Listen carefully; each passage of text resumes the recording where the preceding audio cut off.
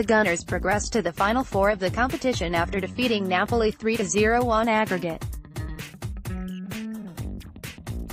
In two impressive performances, Unai Emery's side completely shut down the Italian giants, who had been fancied as potential winners of the tournament. Despite Emery's side's heroics, the Europa League's Team of the Week failed to include any Gunners players. After the team was announced, Arsenal fans were enraged at the selection, after 4 Valencia players were selected including 3 from the back 5. Other fans noted that Slavia Prague managed to get 2 players in the team, despite losing both legs of their knockout tie against Chelsea.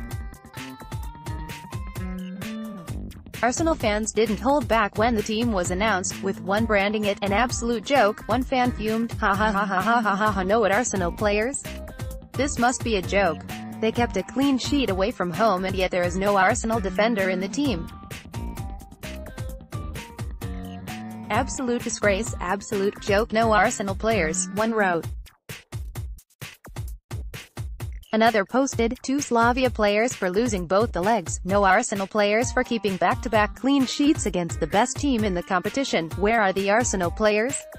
No Lacazette. Absolute joke of a tweet." Another wrote, "You can't have the Team of the Week without any Arsenal players, yet Arsenal had the toughest fixture and won convincingly," one fan pointed out.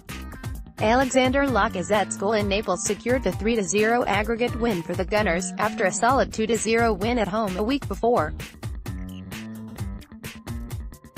Emery's side showed great maturity in defending well against the formidable Napoli attack, and, despite having just 30% possession, managed to stifle the hosts. Arsenal had just 7 shots compared to Napoli's 20, but Lacazette's first-half goal was the difference between the two sides.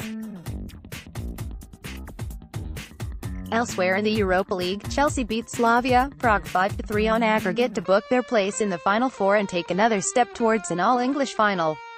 Let's block ads. Why?